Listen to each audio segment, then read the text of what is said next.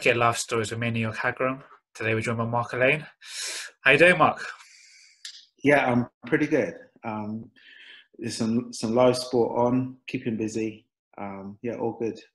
Yep, cricket's back. A little bit of normality. But yeah, let's start where it all began for yourself. So you were actually born in London, North London, Yeah, but then you went back to Barbados, where you spent the majority of your childhood and early teens before coming back to the UK. Can you just talk through your earliest memories and how you got into cricket? yeah, sure thing. So my parents came over individually, and they met in England. I think during the kind of Windrush time, early '60s, and they met and kind of hooked up in England and started a family in England. Had an elder brother who's about 3.5 years older than I am. However, when I was about 4 years old, they decided to move back to Barbados. So the family all went back to Barbados, and I lived there for about 11 years before returning to England at 15. So how I got into cricket, I guess, is it's fairly simple. Living in Barbados in the 70s and 80s, cricket was in the muscle of everyone. I mean, they loved it. The team were doing really well.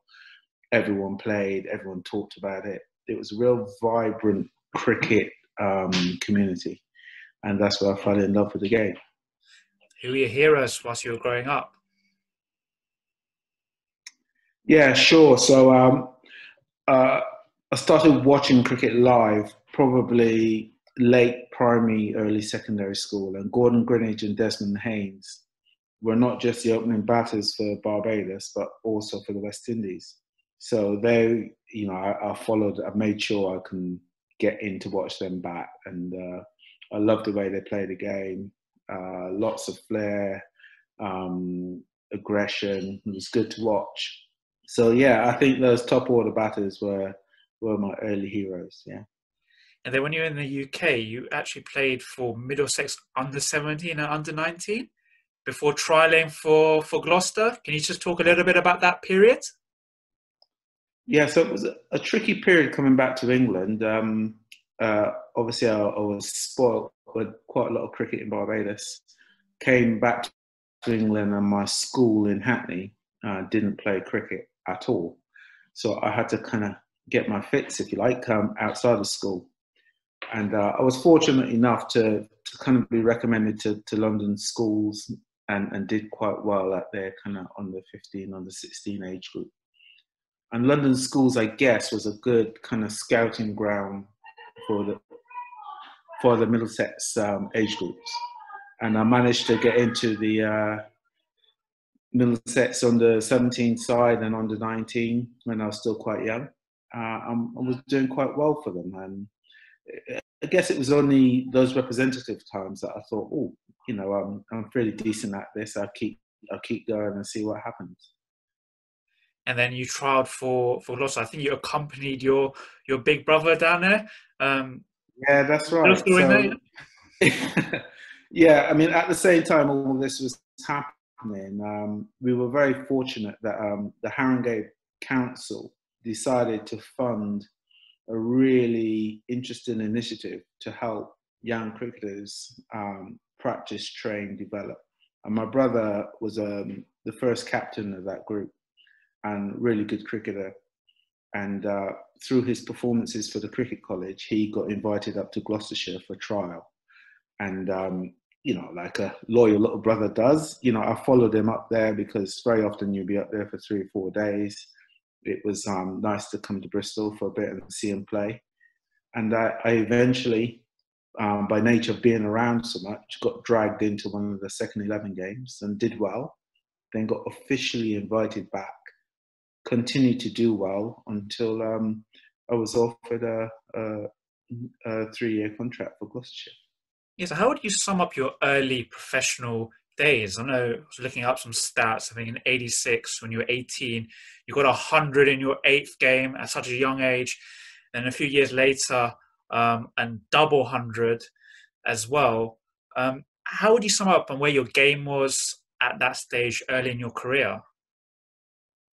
I do have to look back calm at those days because the cricketer I finished up, wasn't the cricketer that kind of entered the professional arena. I mean, back in those days, I kept wicket quite a lot. I saw myself as a batting wicketkeeper. And certainly it was only because of no real opportunities with Jack Russell at Gloucestershire that I started to bowl a little bit. But my main strength was my batting. And like you said, quite early on, it was my first game at Bristol. I got 100 against Sussex. And that was really, as you would imagine, a real joyful moment for me. I mean, one, it was my first 100, but it was also against Sussex, who had Imran Khan in the ranks. And I do remember when I was playing with my brother, we used to have a game called marble cricket. We used to play in the lounge.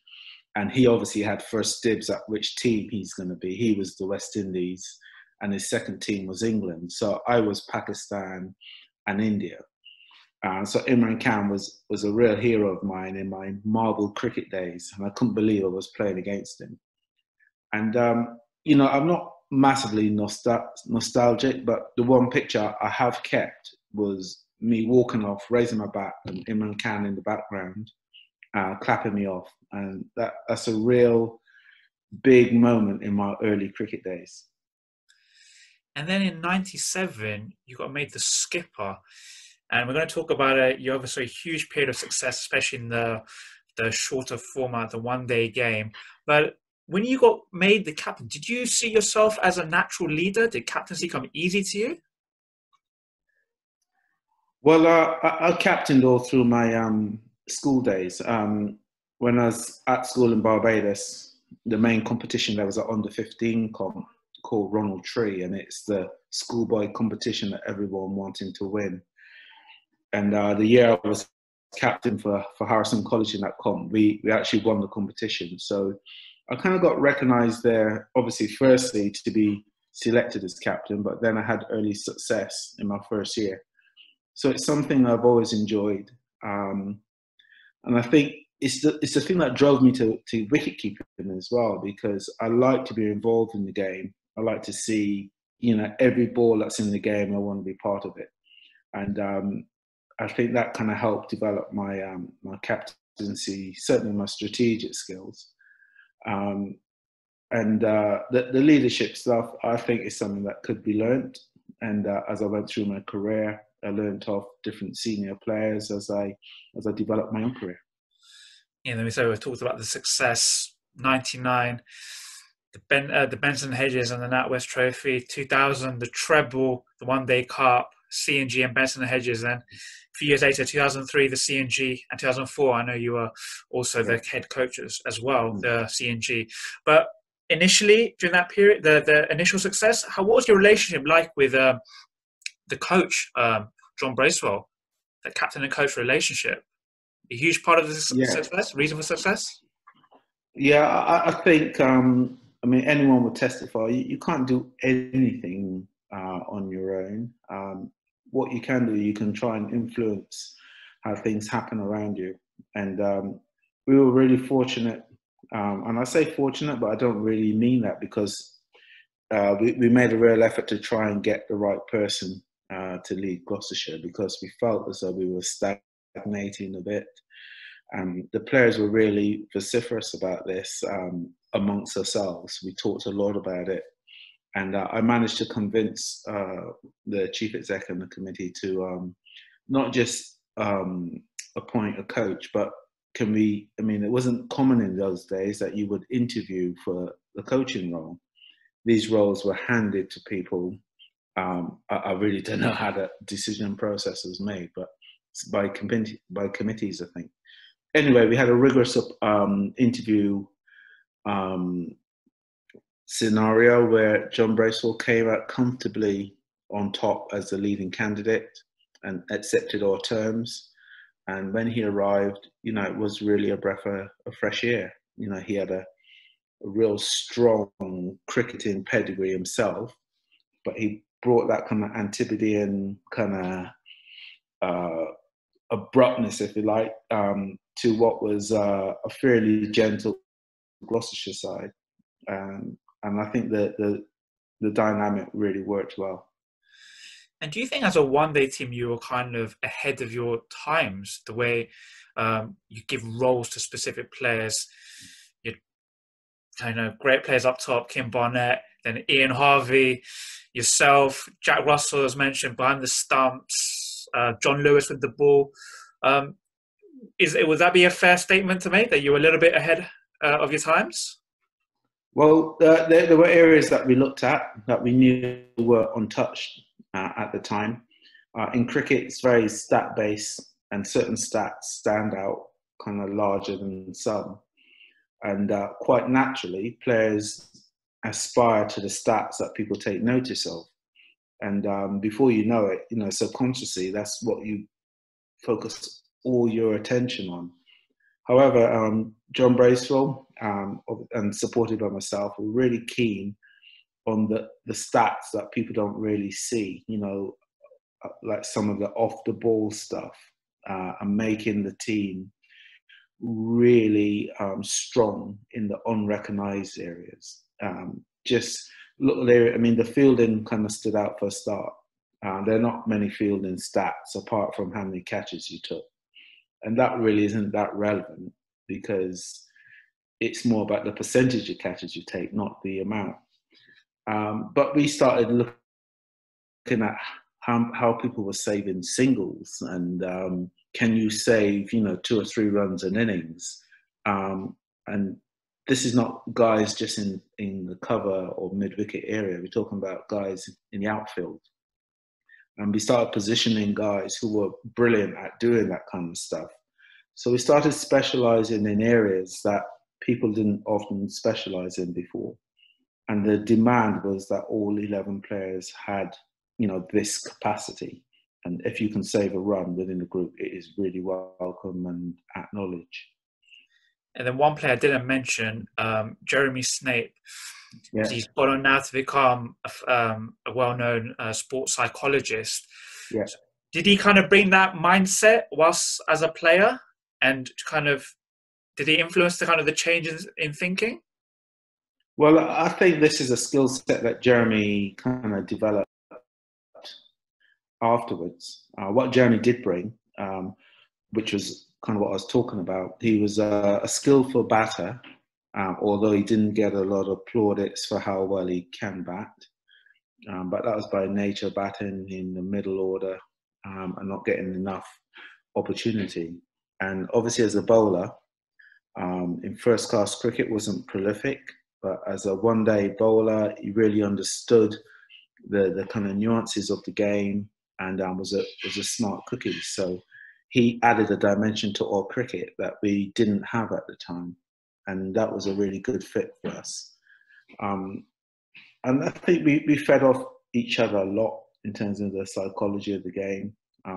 We recognised that it was an area you can add real value, and he obviously pursued it further, kind of got formally qualified after he finished playing, and took it from there.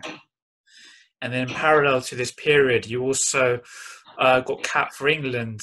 In 1999, you made your debut, first of 10 one-dayers. A proud moment for yourself? Debut against Australia? Oh, yeah, definitely. I mean, all through the kind of 90s, if you like, when I was playing probably my best cricket, I was really hopeful of an earlier England call. And in some ways, I thought that moment had gone. So when I was in the touring squad, I was certainly rejuvenated and thought, I have got another chance to have a good go at the international game. And I did really well in the warm-ups leading up to that first ODI. I managed to get myself in the starting 11. And, it was a really good day in a lot of ways. Personally, I didn't score many runs. I had a bit of a mishap in the field, early part of the field, but then made up for it for a good run out when I ran Shane Warne out. But it was a brilliant day because we beat Australia in Brisbane, which I saw last year when England beat them in Brisbane. It was the first time they did it since then. So it's not an easy thing to do. So that was really proud moment. And would the standout moment be the 3-for and the 50 you got against South Africa in East London? Yeah, I was really starting to find my feet then. South Africa, obviously a really good side on their own soil as well. And yeah, I really enjoyed that series actually. I had a nice battle with Lance Klusner, who was recognised as one of the power hitters of the time, but he just had a slight kind of timing problem with me, and I was tasked to bowl at him every time he came in, and I've got to say I think I did quite well in the kind of head to head, and that gave me a lot of confidence because he was recognised as the leading all round in kind of world cricket at the time in one day stuff. But that particular game, it was a great game. I loved it. I don't think we won it in the end, but I saw some sporting moments in that game, particularly from Jaunty Rhodes. The game was getting quite tight, and I remember doing a dive and stop at mid-off, and it was off him. He was batting. He took time to applaud me, you know, in a tense moment of the game, and I thought, gosh, you know, some people really do play cricket the right way, and ever since then, he's been a kind of late hero of mine. So, in fact, we eventually signed him at Gloucestershire because I just liked the way he played the game with such enthusiasm and such authenticity. It was great.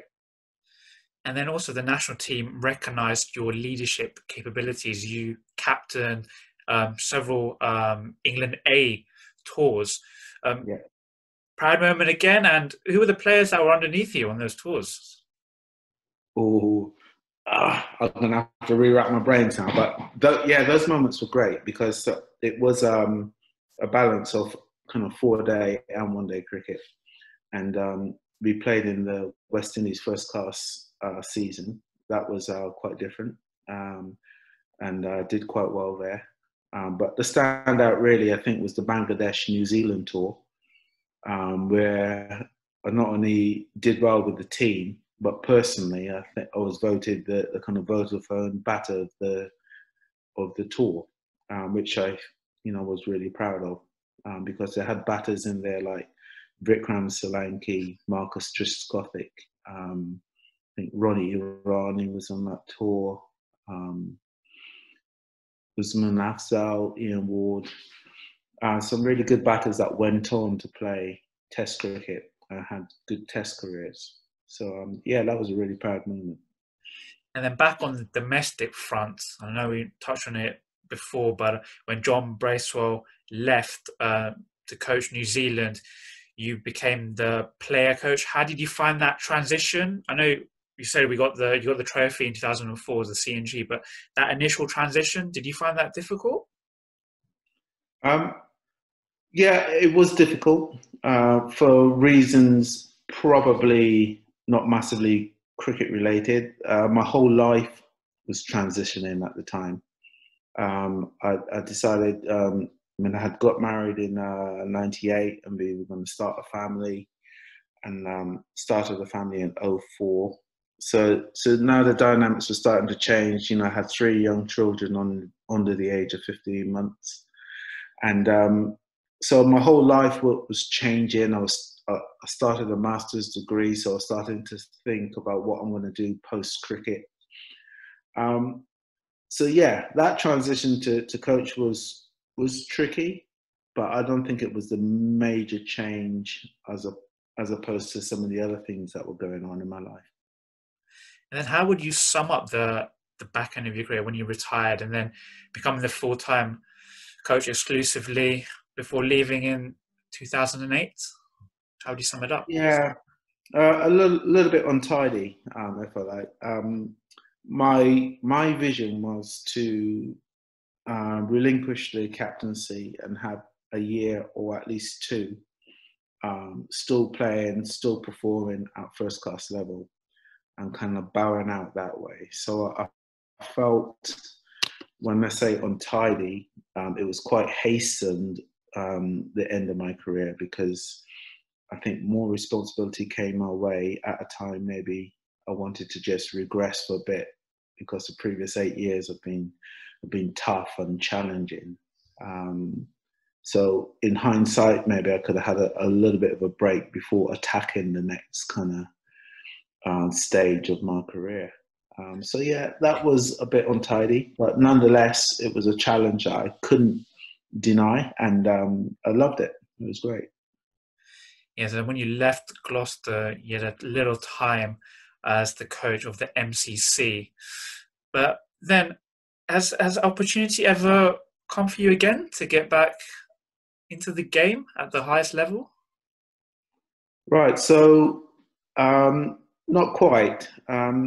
So as I said, I got rushed into. I was doing a master's degree when I was offered the head coach role, and it was because I think Graham Ford was offered to take over from John Bracewell, and just before the season start, they couldn't reach an agreement, so we were left stuck. So I agreed to do it until we can get someone in, and kind of end up having to do it for a bit longer than I wanted, which meant I put my master's on hold and had to qualify with my coaching papers, level 3, level 4, which, quite time consuming. So once I did that, I added some kind of, I guess, theoretical knowledge to my practical experience. And I thought that would make me a more all-encompassing coach.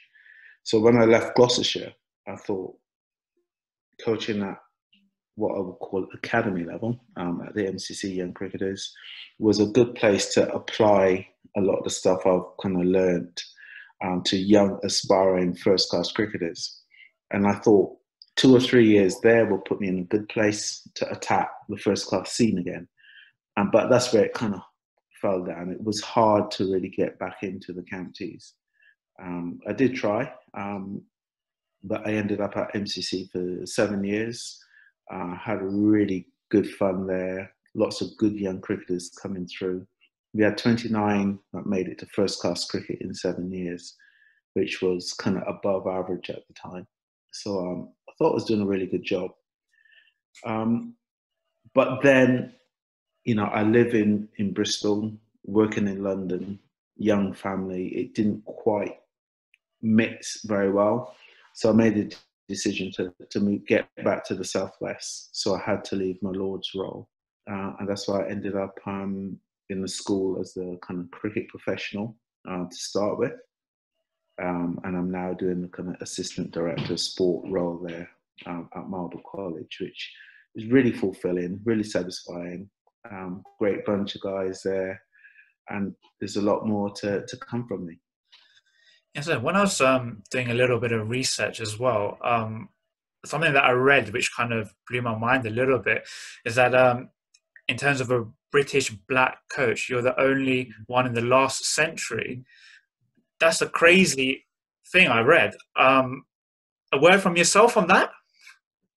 Yeah, I thought it was quite staggering at the time because when you're doing it, I didn't see myself necessarily as a black coach. I saw myself as a coach who earned the right to get that role through a lot of the other stuff I've done. It's only as you look back, you think, gosh, there don't seem to be enough opportunity and incentive for black coaches to get into the game. And, it's not all the employer's fault because more black people need to go and get themselves qualified as coaches, which I understand is something that is going to be happening now. And once they get themselves in the mix, I hope that the opportunity will arise to coach at the highest level. Are there any roles that you particularly applied for that you didn't get and that you would want to disclose? Well, I mean, there are lots of roles, but I'm no different to all the other coaches out there who are fighting to get into the first class game. As you can imagine, you can't say for sure why you're being denied an opportunity, and I would hate to speculate until you know for sure. So I've always thought, I've got no divine right necessarily to hold down a particular role. But what I would like is the opportunity to show what I can do. I feel as though I've got a good record behind me, coaching and playing, and in the leadership role. So I thought the combination of those attributes maybe should lend itself to some opportunity. And I've been unfortunate applying for some roles that went to other people. But like I say, I'm not the only person that's been turned down for roles in their life. And then how do you see the game as a whole on the field? Obviously, England home World Cup success in the 50 over format last year, a bit up and down in the Test arena. How do you view things currently at home and internationally as well? Well, the good thing is the England team are great to watch. Which you've got to remember, it is a sport, it is entertainment, and if you want people to stay in the sport, I think teams need to be kind of good to watch. And most people that I know, including myself, like watching England play at the moment. They've got a good dynamic of players, some swashbuckling batters, pacey bowlers, skills right throughout the side in the test and one day, in the test and one day teams. So that over a period of time, they are going to beat some teams and beat them badly. And I think they're just looking for that more consistency now, I guess, at test level.